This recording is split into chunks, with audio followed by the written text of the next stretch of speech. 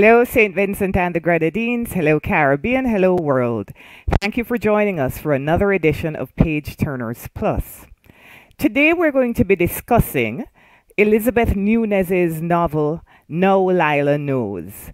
To start us off, Francine will give us a short bio and synopsis of the novel. Hello, everyone. Now Lila knows, Lila Bonnard has left her island home in the Caribbean to join the faculty as a visiting professor at the Mayfield College in a small Vermont town. On her way from the airport, Lila witnesses the fatal shooting of a black man by the police. It turns out that the victim was a professor at Mayfield. The rest of the book takes us through what happens in this community and how all the different characters in this small university town reacted to and were affected by this fatal shooting. Elizabeth Nunez, the writer of the book, is the award-winning author of a memoir and 9 novels, 4 of which have been selected as New York Times Editor's Choices. She's the co-founder of the National Black Writers Conference and executive producer of the College University of New York TV series Black Writers in America. Nunez is a distinguished professor at Hunter College, where she teaches courses on fiction writing and Caribbean women writers. Now, let's start off. I'm going to throw a question out to the panel. Why do you think the writer linked the experiences of the protagonist, the main protagonist, Lila, a college professor in Vermont in the United States, with the experiences, the neocolonial experience of the Caribbean? Thank you for that, Paula. But originally looking at it, I was slightly confused as to why she did that. But then as the novel develops and as you read further into the novel, I think she was trying to draw parallels between the Caribbean situation and maybe the awareness of Lila as a sort of naive character and her experiences in the US. Because in some ways it didn't seem that Lila was very aware of the depravity of the neocolonial situation in the Caribbean. And even through her relationship with Robert, it didn't seem that Nyla, as a university professor, was very aware of the struggles that people in the Caribbean had in a sort of post-colonial slash neocolonial society.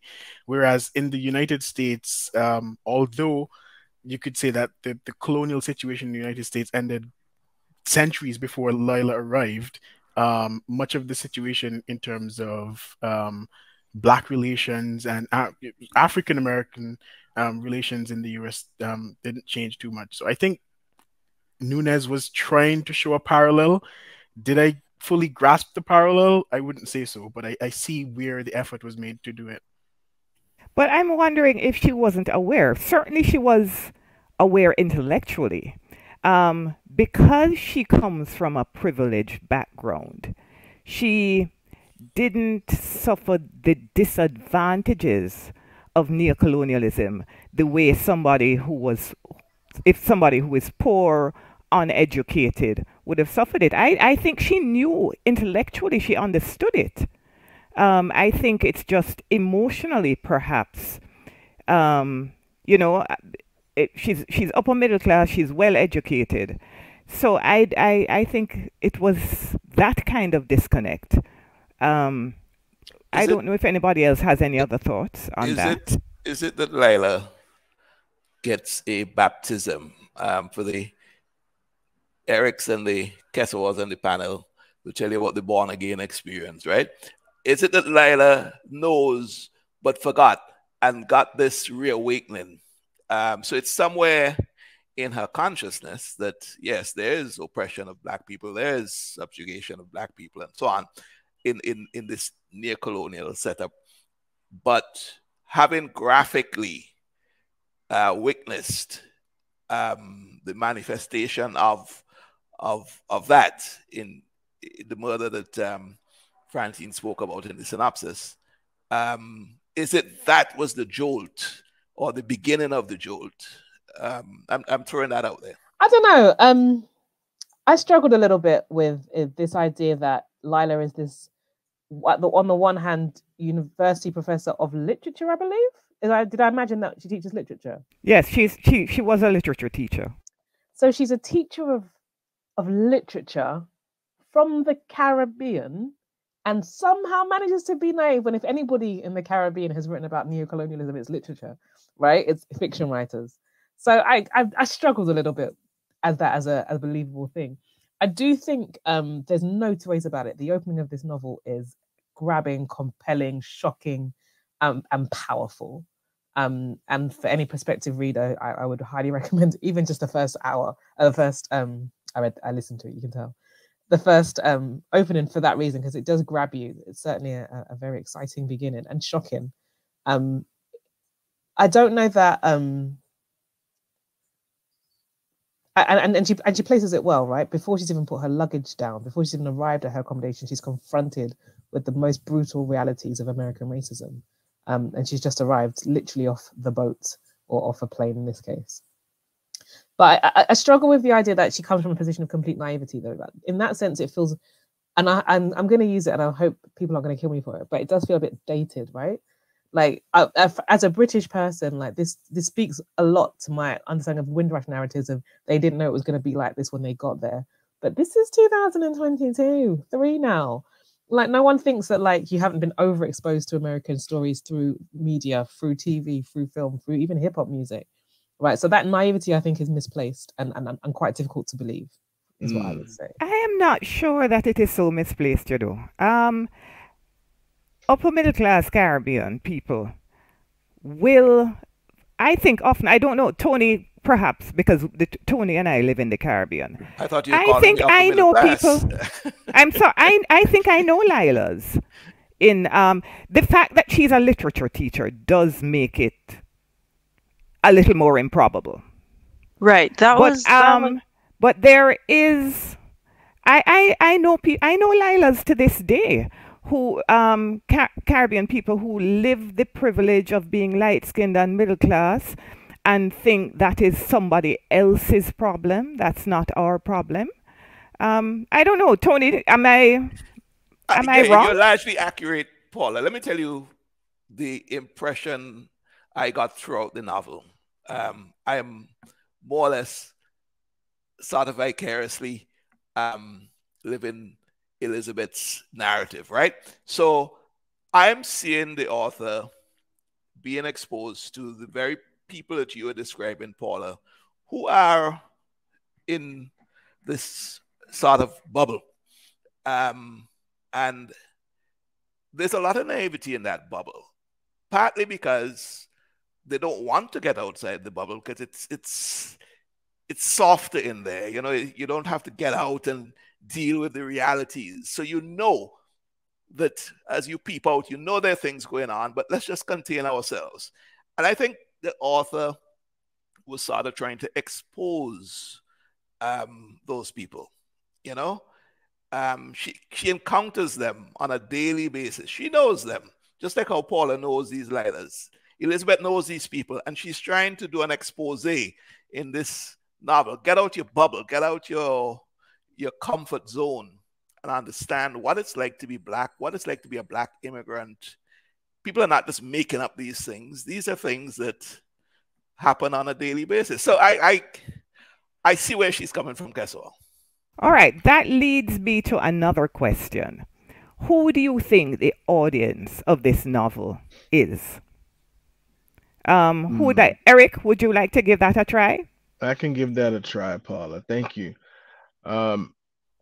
Reading the text, I was thinking about the audience throughout, and definitely since Professor Nunez is based in the United States, has been based in the United States for a long time, it would seem as though the audience would be a majority American audience, either African American or Black in a general sense, in terms of um, uh, different communities of immigrants who come from the Caribbean and even the continent of Africa.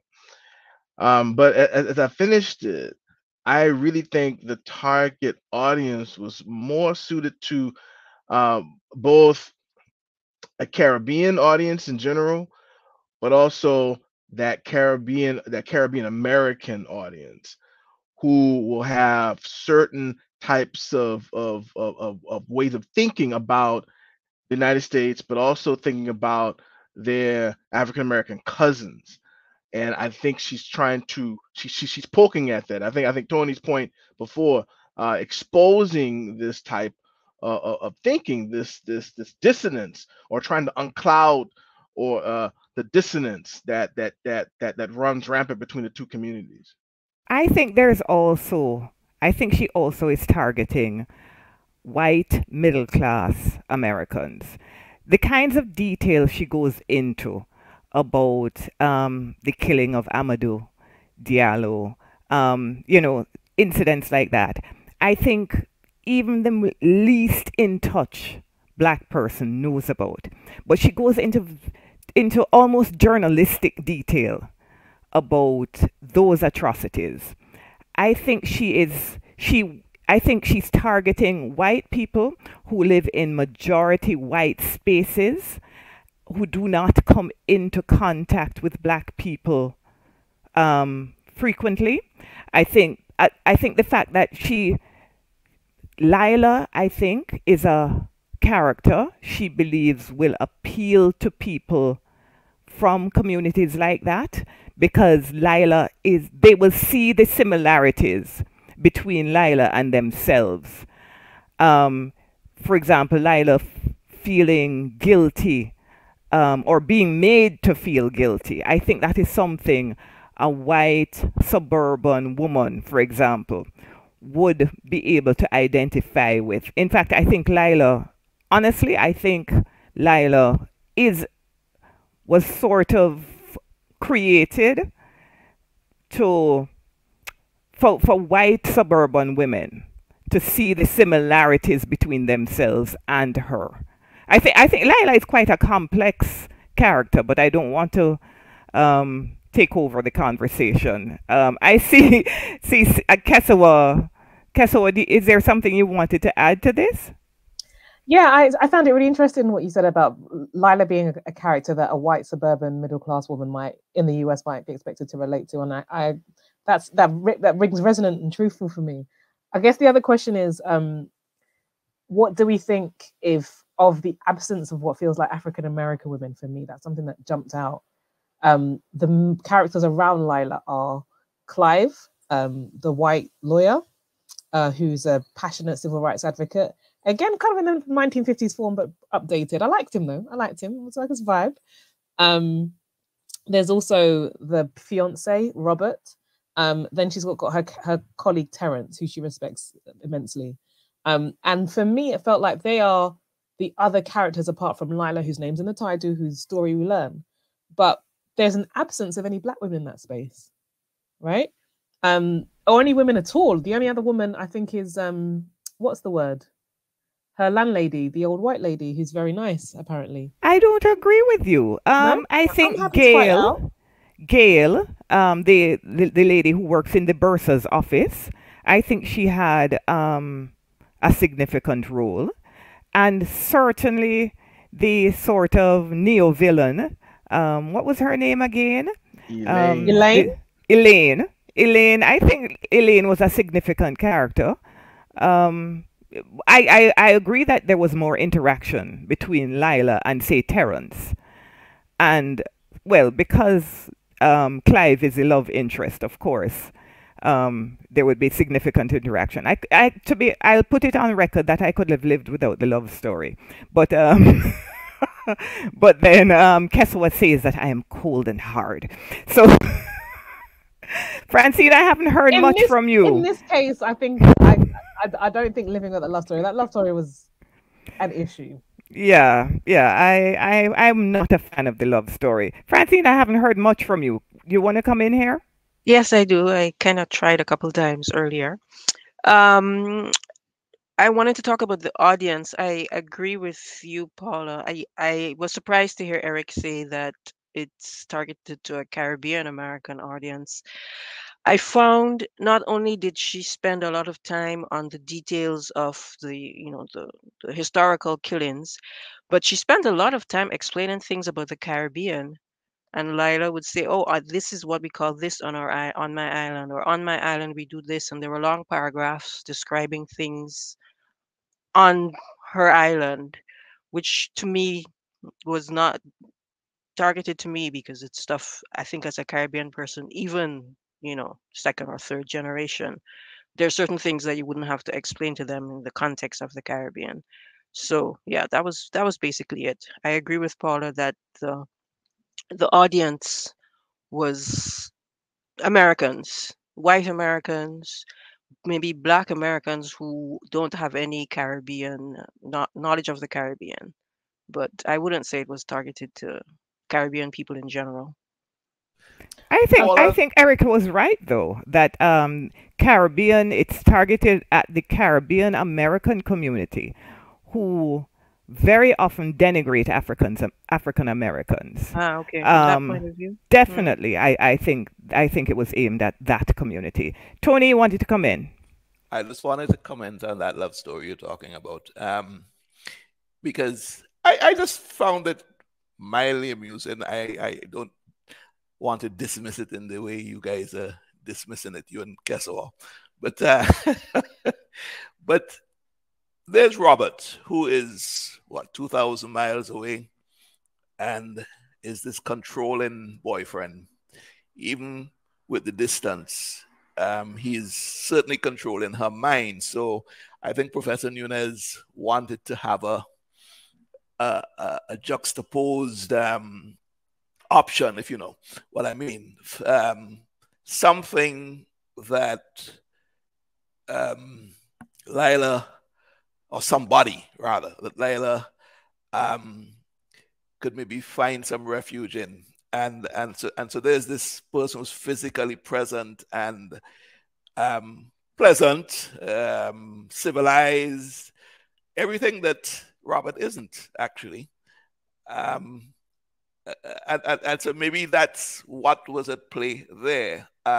Was it a deliberate love story? I don't know, but I I felt that was a get back at Robert, some sort of justice for the reader that that this controlling character 2,000 miles away is going to get harmed, you know?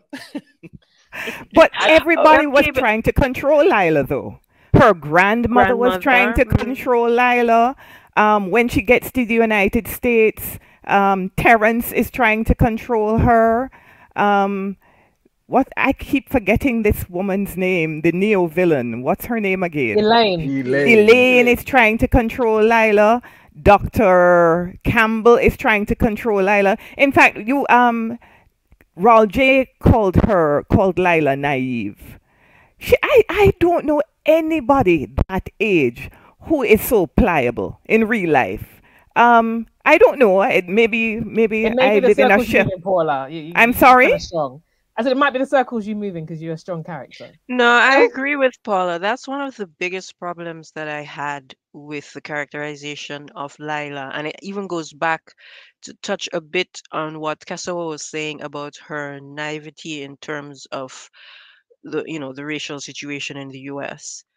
I don't I agree with Kasawa that a professor of Caribbean literature at what is presumably the University of the West Indies should be more aware.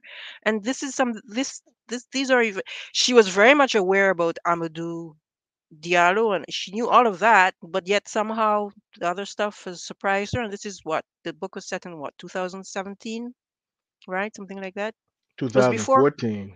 2014 Yeah, with that was Tamir Rice. So, yeah, right. mhm. So I found it really hard to believe that a university professor in 2014 in a world of smartphones where everyone is connected would be that naive. And also the whole thing with, everybody controlling her, like she literally didn't know what to think about anything. I found that quite unbelievable, actually. Especially for somebody who spent their whole time in thought. Like you're an intellectual. Like thinking is the day job. So it's really odd. Like it's not like, you work with your hands all the time and you never have time to think. And so when you think, you're really you talking to other people. Let me You know what I ask mean? a Like you question. think for a job, and also you shape minds. Your job is to actually help other people develop critical thinking skills. So how does that even really work? Right? Plus, she wrote this amazing essay about Caliban, right? And Right. appropriation. So, So let yeah. me ask a question then. Given the level of consciousness that Lila should have with her academic background and the exposure to all this literature, and she herself is a person whose profession is literature.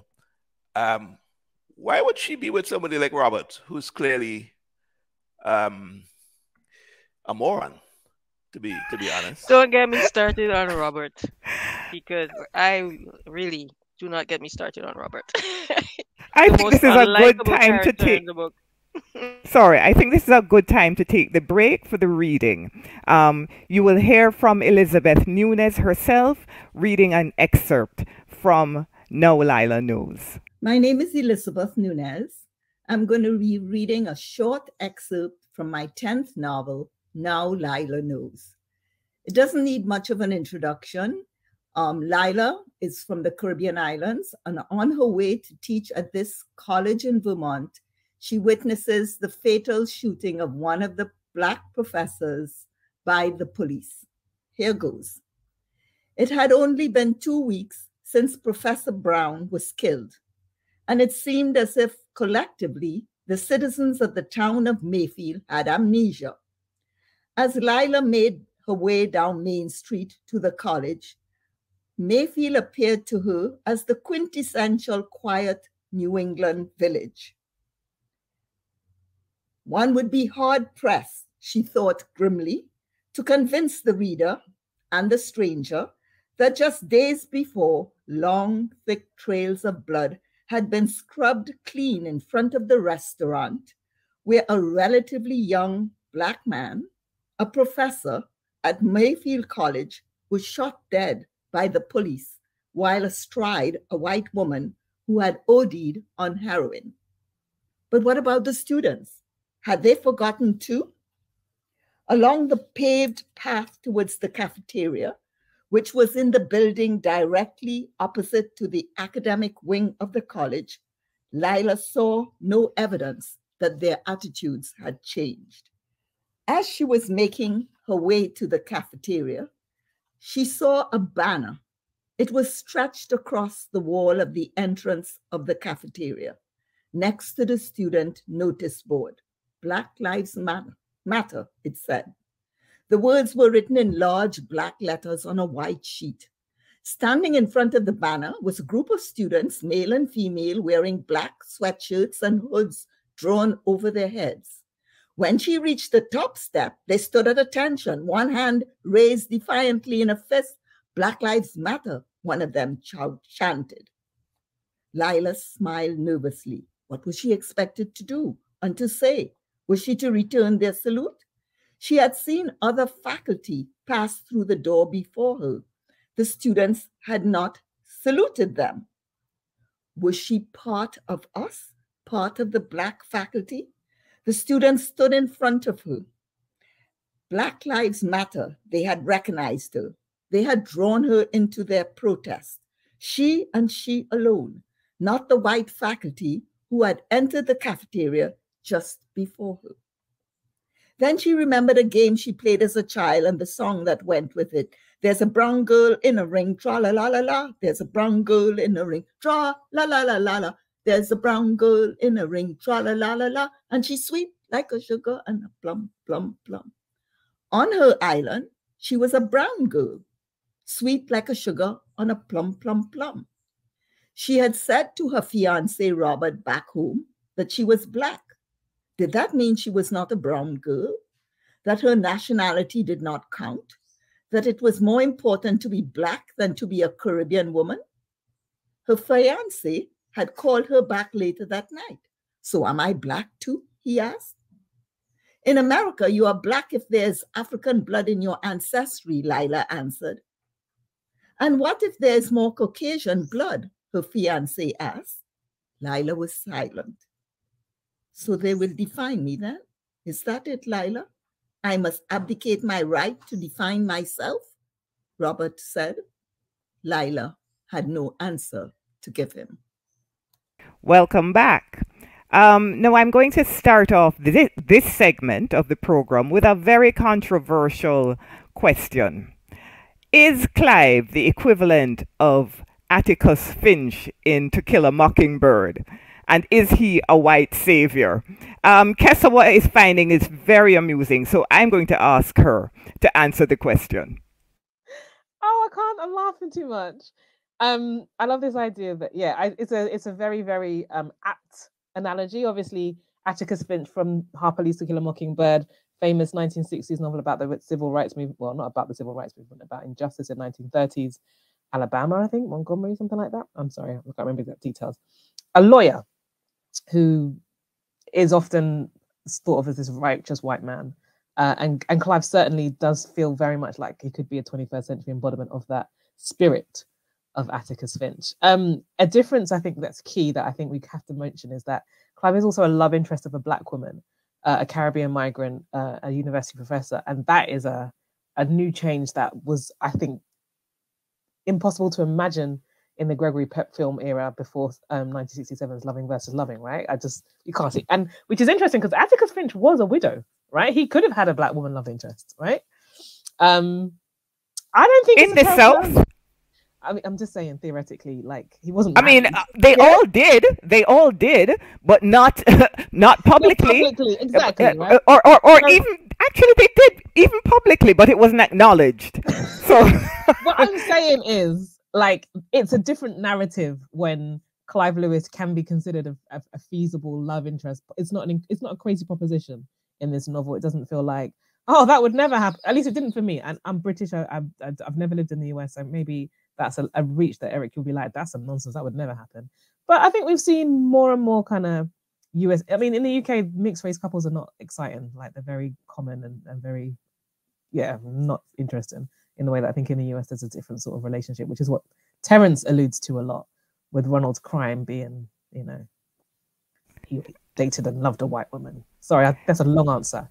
I think it's an interesting question for that. It's such an interesting question. Give me a second. Such an interesting question that I want to hear from the U.S. resident. Eric, I'd like you to come in here. Please, is Atticus, what's his name?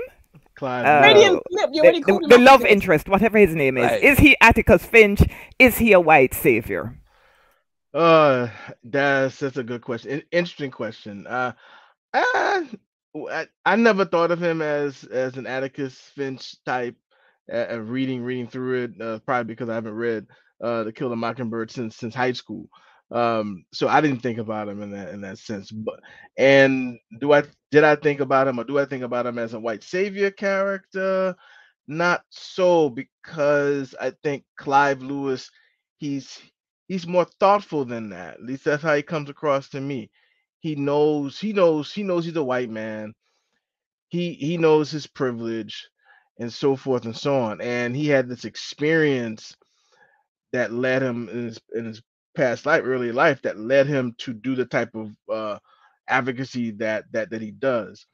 Does he slip up? Oh, of course he does. I think he exoticizes and objectifies Lila from the get-go, which made me cringe when I read it, and continued to make me cringe as the two head into actions.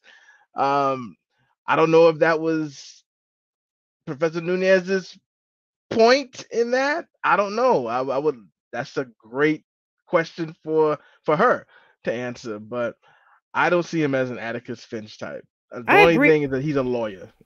I agree with you. I thought he was an ally, and I thought he was a respectful ally.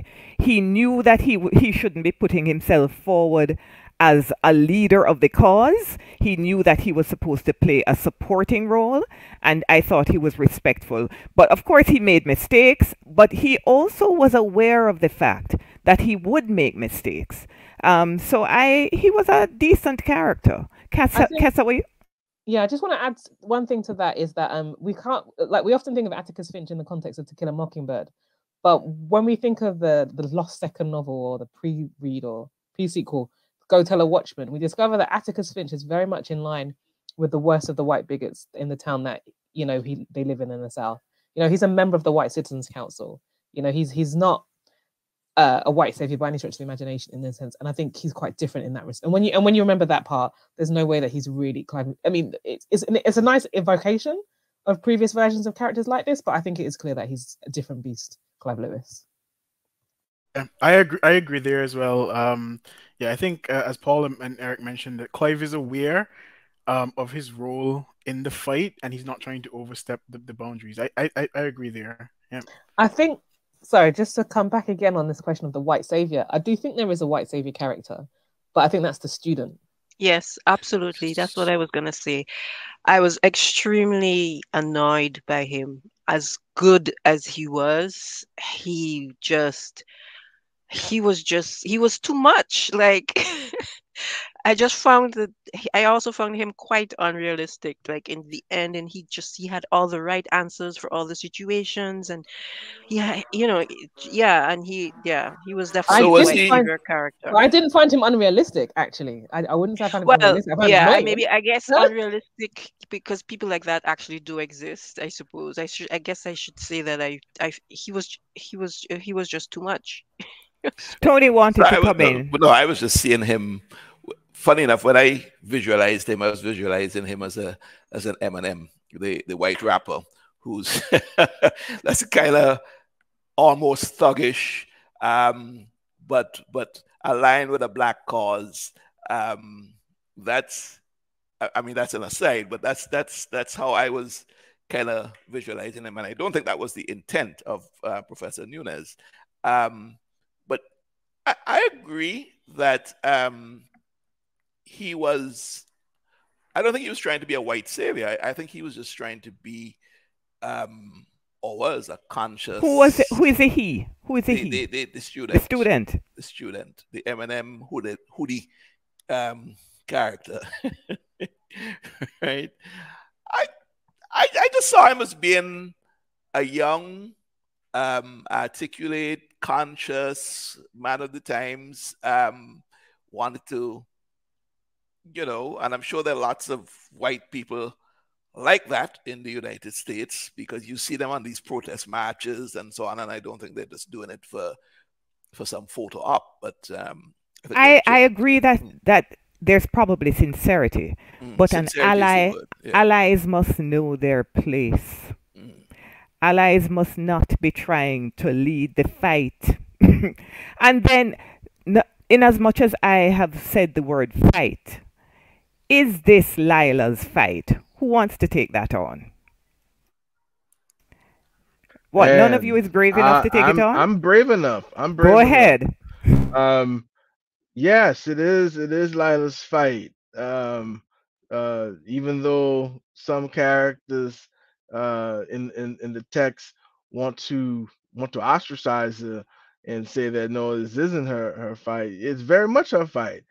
And I mean this is the underlying it's an underlying theme in the text, but it does percolate, it does bubble up toward the end when Lila speaks about I think that when she says she's a black professor, not just a professor, she's a black professor because in that space she is a black professor. She's not simply some literature professor from the Caribbean, even though for some folk that would seem more erotic. I'm sorry, how am I going to say erotic? Exotic,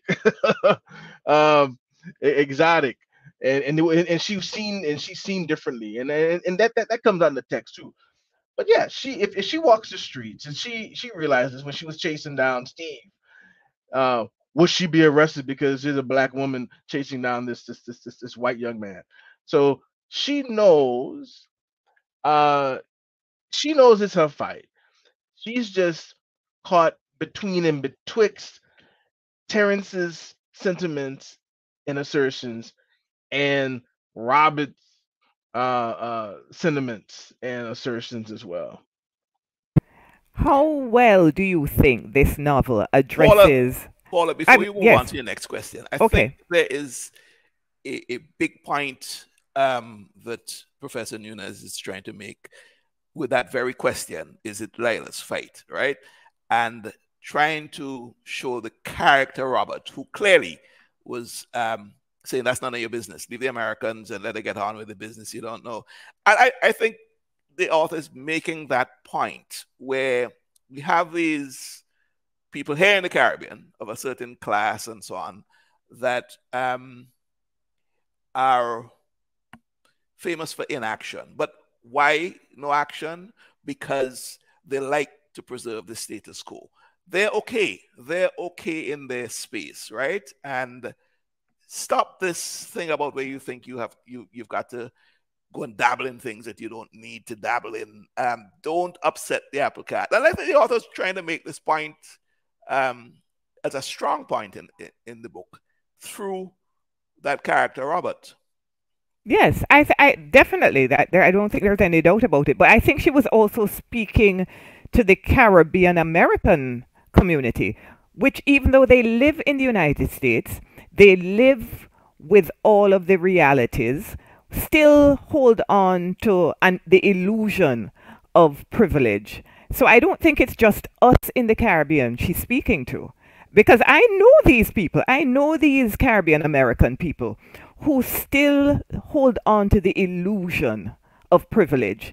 And they say all the kinds of things that Robert says. And it's not just Caribbean Americans, because I've heard Africans who are first generation, well, immigrant Africans who make similar statements. So I think it's a problem with immigrant blacks who, even if they know the history intellectually, somehow don't manage to know it emotionally. Is it because that they find themselves in a position of privilege? They've somehow escaped the hardships, the rigors, having to hustle 2 jobs, 2 and 3 jobs, and have not maybe themselves experienced first and get to the back of the bus sort of thing. Is it because they're just putting up a wall and Is trying it to also?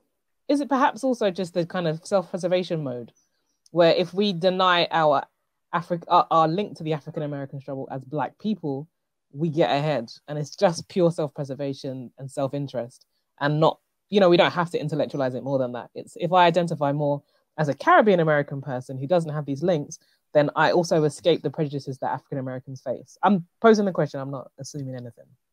Well, if I could jump in here, I mean, not to sort of be an apologetic or anything, but apologist. But the thing is, I guess for Caribbean people, especially those born after 1940, all they knew were black leaders.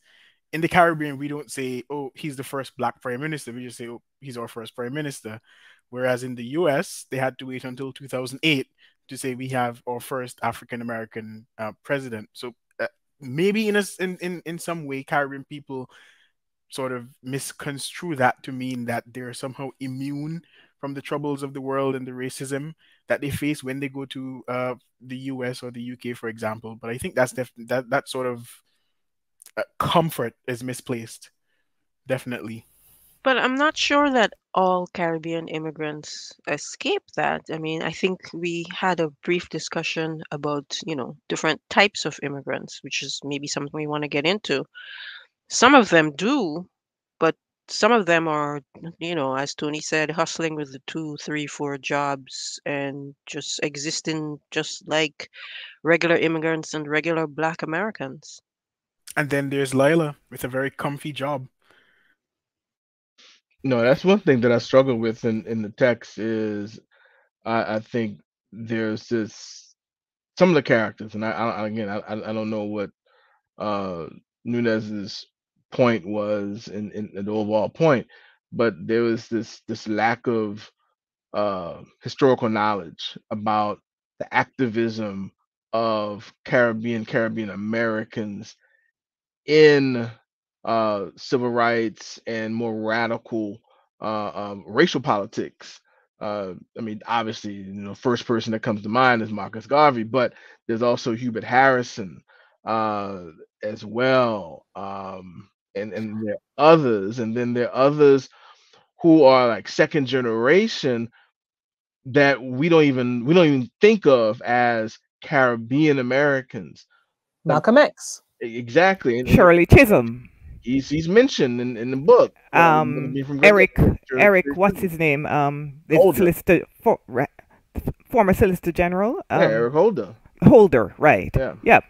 So but let me go back to a question that we spoke about before. Robert and Kenton, because we haven't spoken about Kenton yet. Which of these people do you think was a better partner for Lila? Kenton is for the audience, because they haven't read the novel. Kenton is the ex-boyfriend that Lila was going out with before she got involved with Robert, and she was madly in love with him. Who wants to take that one on? Which of them would have been a better partner for Lila? Tony, you're smiling. Tell me. Because the answer is very easy. Robert, there's nothing in there to me about Robert at all. But I have to admit, Paula, I remember Kenton kind of vaguely, so I'm probably not very qualified to answer. But what I do, the little bit I remember, I think Kenton may not have been seen to be in the class that Lila was in, and therefore that was the friction, that was the area of tension, and so often we see that being part of the dynamic. But I just want to throw it out there for Paula, Francine, and Kessel in particular. I don't want to derail your question, Paula, but a lot of professional women in the Caribbean are hard pressed to find. I'm very careful with my words, so I don't want you all to chew my head off, but they're hard pressed to find men who other people would find acceptable for them. And if they go to the Kentons, they get criticized. Like, where's a big professor like Kessawa, going out with this fairly ordinary guy? I'm just saying, don't shoot the messenger here. I'm just saying that that is a dynamic, and I think that came out a little bit in the novel. That is a Vincentian dynamic, Tony. Vincentian? It's a Vincentian. Let me just clarify. Because I know what Tony's talking about. Tony's talking about a class difference.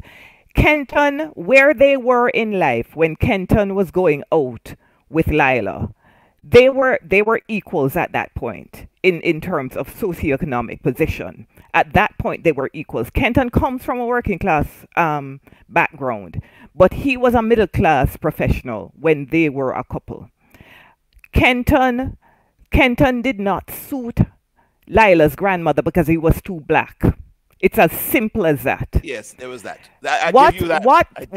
Because I know this society and I know what Tony is talking about. What Tony is talking about is when women, upper middle class women, date men of a lower socioeconomic class. That is what Tony is talking about. Isn't it what you're talking about, Tony? We understood that. And that's a Vincentian thing. I don't think it's Vincentian. I don't think it's a Vincentian. No. I will tell you why I'm saying it's a Vincentian thing. Tony started off the question by saying that there is a shortage of men. And people say that across the Caribbean. That's why it's not a Vincentian thing. I don't see it. I think it's. I don't see it happening across the Caribbean. I think that's a St. Vincent thing. Definitely, I agree with Keswan too. It's broad. I mean, I experienced it when I lived in Barbados. Paul is living here too long. You didn't go across the Caribbean. I don't see it in Jamaica. I hear about it in St. Lucia. I hear about my cousin in Kitts. I've seen it in Guadeloupe. I've seen it in Martinique. It's a question that comes up again and again, that you have these. And I've also heard it argued, and this is where some time, Paula, you feel free to intervene. I've also heard it argued that it's a cause sometimes of domestic violence because women choose men that are not of the socioeconomic background. There's a tension because she's doing well and he isn't. And that creates friction in the couple that can lead to situations of domestic violence. No one's blaming the woman in that case, but I've heard that said as well. No, I understand that phenomenon because I have seen that, but I don't think there's any. I think the shortage of men of your middle class, educated middle class men is a Vincentian thing. I don't see it in Jamaica. But maybe not in Jamaica, but across the Caribbean I've seen it. Yeah, maybe. But back to my question. Sorry. Yes, back to my question. You did bring out something that I forgot. You made the point about the grandmother, Lila's grandmother, finding Kenton not suitable. And I think you hit the nail right on there. It's simply because he was too black. But the grandmother said so in so many words. Yeah, and the novel suggests that as well. That's not a deduction. I do think that I agree with Tony that of the two, Kenton would have been preferable. But at the same time, I feel like he also would have been trying to control Lila because he wanted her to basically follow his dreams and do what he wanted to do. Like there wasn't really any compromise in terms of what their future would look like. He decided that, he was gonna move to Africa, was it? And that was what she needed to do as well. And I think Kenton was also dismissive of her. Right. He essentially, said, basically, you're a bougie girl. You can't live this kind of life. I thought both of them would have been bad choices for Lila. But we have come to the end of the program. We've run out of time. We have a minute left. All right, go ahead, Kesawa. One last thought. I would like to ask very quickly how we feel about, I know I mentioned it earlier, the lack of women, but I think the reason why this question about who would be a better partner is because there's a lack of friendship in the story. There's a lack of female friendship and a lack of female characters. And I do think there's a masculine focus. The plight of the black man is raised way too often. And you see a total absence of the question of African-American women, but also women more generally. Am I the only person that feels that way? We can do a little heads up, shake a head or something, but am I the only person that feels? I mean, now that you mention it, it's true. Lila didn't seem like she had any friends, right? She was back home, it was her grandmother and Robert. That was it. But surely, she should have had female friends. She should have been discussing all this stuff with her best friend, right? Yeah, like, that's how women operate. I just met this guy Clive, and like, wow, but And now I have to intervene to stop you because you speak too much, all of you. Thank you very much for joining us. When next you see us, we'll be having a conversation with the author of this novel, Elizabeth Nunez. She's a Trinidadian American writer, and she has some Vincentian connection. I'm sure she'll tell you about that when we see her. Thank you. Bye.